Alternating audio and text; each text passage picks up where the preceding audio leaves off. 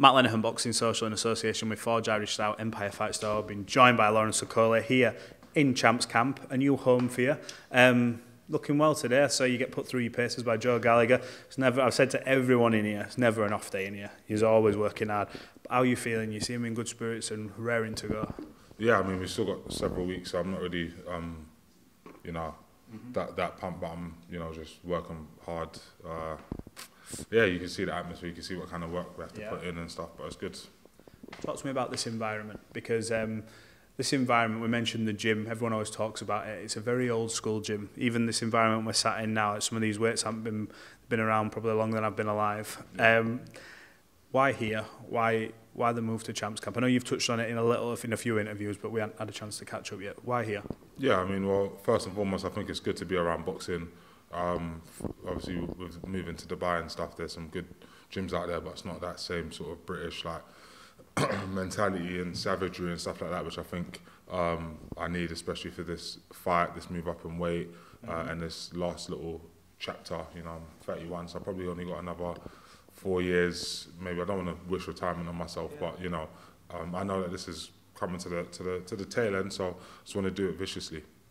Do you look at that then? Are you looking at that already at that tender age, I suppose, of 31? Do you look at the few years left kind of thing, tick these boxes and then I can sail off? Are you looking at that already? Well, it's more so I look at it in a way of it's when you see sort of this is the reality of it, you can sprint finish, as opposed to it's a never-ending marathon. It's no, I've got this period, let me put my order in, let me do the stuff that I always said I wanted to do, not just in terms of accolades, because the fact is I've done accolades and not in terms of money, because that's not really a thing for me anymore. But it's I want to see certain stuff from myself that I always, when I daydream about myself fighting, I see certain things, but then when I'm watching the videos, it's not really lining up. So that's what I'm like, I only got one last little bit, I might as well do some of the stuff that I always daydream about doing and make it a reality. So yeah. 100%, and when everyone knows your story as well, from the come up to be where you are, to achieve what you've achieved, in many ways from that background, against the odds. Leaving Sugar Hill, was that a difficult decision for you, or is it one that it was a case of, what, in my own head it's a short career, I have to try this, I have to do this? How did you come to that decision? Yeah, no, obviously me and him still very good. As I said, I never really have a bad relationship with any coach that I have we all just always keep it pretty professional. Obviously logistically it doesn't work. If it doesn't work, it doesn't work. Obviously I haven't had a fight in a year, wasn't out in America, so we just said, okay, cool, let's give it a little break. And then fortunately, meeting Joe and going down that road, this is where we're at. Joe's achieved a lot with a lot of fighters, domestically and on the world level, and still doing it now, and he sees the next crop coming through as well. And you're obviously at the top of the crop, you've achieved world title status, you're wanting to get another world title, another weight class. What was the main factor to go with him? Because it's an important choice, picking trainers and stuff like that. You've got a gel, and it's not for everyone. Certain fighters don't fit certain trainers, but you two have made that decision and you've gone with Joe. How come Joe Gallagher? Just looking at it just realistically in terms of, as I said, the flaws that I think I have are not necessarily even too much technical. There are obviously technical flaws, obviously I'm not perfect, whatever, but as you said, I've done so much with I said that I've been boxing for 10 years now, so it's not really I haven't got experience. I've been to Olympics and whatever, but the trajectory of I shouldn't have got to Olympics, shouldn't have British, Commonwealth, European, world, but I did it, and I did it quickly and in great fashion for the most part. But then some of the stuff that happens in my fights I don't like, I think a lot of it is down to the way that I train or mindset stuff more than ability, because it's anyone that knows me, anyone that's seen me train, anyone that's seen some of my fights or seen me in sparring, you can see the stuff that I'm able to do, but it's translating it on a day. So I think a lot of it is about the mindset with Joe. Joe doesn't care how much I've made outside of the ring, he doesn't care what I've done in the ring, it's just, do this work, do this. And when for example, I'm sparring and I do something that, we don't hold at the wrong time or whatever else, he's gonna just and it's just internalising that, so that in this next fight, it's going to be obviously in Poland against a good puncher and like a sort of like a good fight style where I won't be able to get away with holding, especially out there. Do you know what I mean? So I need to kind of have it drilled over and over and over, and then with the next ones, it's like it's pretty much just he says it how it is, and I can work with that. All fighters, obviously you guys are the warriors going out there, people pay to see you, and it is life and death, one punch can change everything. But in terms of criticism over the years, for what you've achieved, do you feel like sometimes you've been unfairly criticised? Or has it got to you at some point where you're like, look, I know I want to do certain things, but this has just happened? Or how does it sort of marry up in your mind? Yeah, it marries up alright. I think when I put in good performances, I've got good reviews, and when I put in bad performances, I've got bad reviews. So I think a lot of it is quite reasonable, but at the same time, for me, obviously I live my own life, so I know every time I try my best, and if it's great, it's great, and if it's not, it's not. I'm giving it my all. So when it's finished, the only thing I feel is like, damn, I wish. Like, how do I work? I never like cry about it or nothing like that. It is what it is. Even with losing my world title, it's just I never cried. I just said, damn. Yeah. And then what do I need to do to beat Chris in a rematch or win this next fight? It's just keep it rocking and rolling. You never make any excuses. Cry, like you said there, cry, and then you took your defeat like a champion. It was a big night, big occasion. What have you learned, I suppose, in defeat? Everyone always says a loss is a lesson and all that, jargon and cliche talk. But did you take anything away from that where you go, you know what, that will never happen again, or I should have done this? Yeah, a few things. Some of them I think are going to be necessary for this particular fight, especially. I mean, I boxed in Bournemouth, 15,000 in the stadium. It was, great to be part of that occasion. Here now I'm going to Poland and to Lions Den again. Right, and so there's a few things that I want to sort of take in. And I think, as I said, mindset-wise, I think for that one I was very I don't want to say nonchalant, but it was just very much like, it's matter of fact, like, okay, I'm going to go. Were you too at ease? Were you too maybe in the mind? Was there, when you go into a fight, you must have it where there's that danger element, and there always is. Yeah. But did you almost go in there thinking, you know what, exactly. I know this guy. Right, and obviously that's a mistake I would never make again. But it's, like I said, it's a lesson that I deserve to learn because, that's what happened. So I think definitely it was just very much la-di-da-da, and whatever, and then all of a sudden, boom, like it's fuck, the fight's done and you lost. So it's very much a thing of going in there and getting it done, and being very intentional, I think is another one.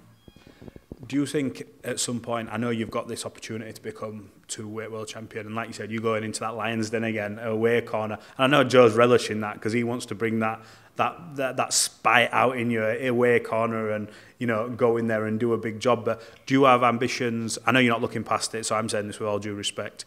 Do you look and go, you know what, we'll run that back at some point with Chris? Do you want the rematch, or is it, if it happens, it happens? I think the fight will happen in the future. I think it's definitely going to be a Bridgerweight fight. I think it depends really on Chris, because obviously I tried to get the rematch, it never ended up happening. But I do think that at cruiserweight, once Chris and Riakporhe box each other, there won't really be much there in terms of opportunities. I mean, unless they want to box maybe Jai on a matchroom show or something like that. But I think they'll much rather box me at Bridgerweight, able to eat what they want in preparation for a fight. That's whoever wins out of Chris and Riakporhe, because I'm not 100% sure. I think Chris should win, but I'm not 100% sure. So whichever one of them wins will probably come up to Bridgerweight as long as I win my fight.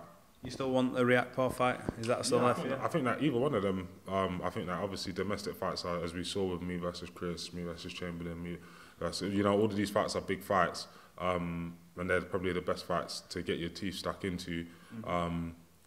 So I would prefer Chris won and then we could run it back. But if he did, for example, lose, it's not like, oh my God, I just want Chris. Like, it don't mean nothing to me. Does the position you're in now, does that maybe, I don't know, because you're always hungry, but are you like more hungry now? You've got maybe this challenger mentality. So when you get a belt, I don't know, but you're searching for more. But when you've not got a belt, it's that, you know what, I want to be, I'm world champion. I need to be walking around going, you know what, I'm Lawrence Okolie, world champion. That's me. So have you got that fire now to go there and be like, you know what, I'm more motivated than ever now because I need to get that title? Yeah, I think so.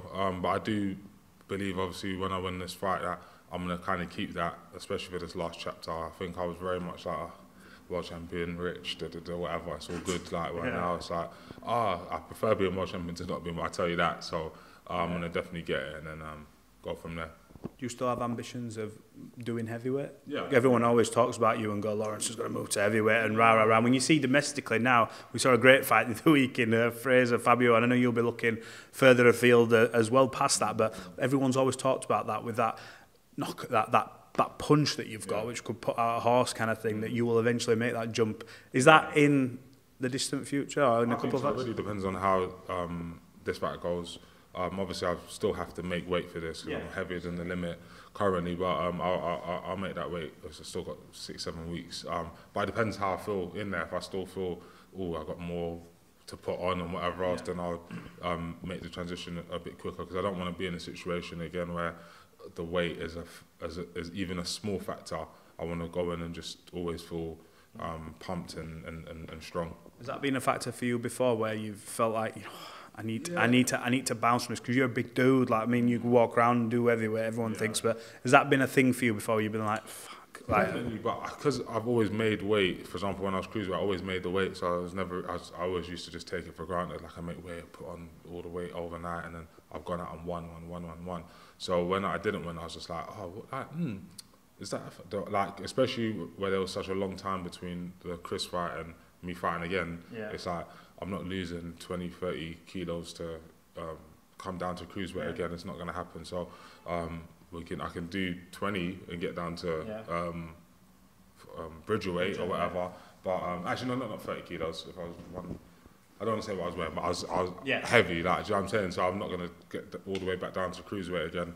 But Bridgerweight is like a reasonable one. And I think happy medium for you. Happy medium, and I believe once I do it this time, I'll be able to do it better the next time. I ain't had a fight in a year, so I'm just trying to go in there, just be very clinical and quite vicious, to be fair. You're looking forward to this, aren't you? I can tell that you're wanting to get back sort of where you belong and put on a destructive performance. Yeah, and it'll be good for me anyway, just to see what I'm like with the additional weight and stuff like that. Do you know what I mean? Because I felt like in the last few years, like in the gym, I'm punching so hard and I'm so explosive. And then on the day, like when I boxed David Light, like, I can't keep this little guy, like, because cruiserweights are quite small. When I look at them, I was like, I could barely keep him off, and he's not like some crazy whatever. And then same with Chris.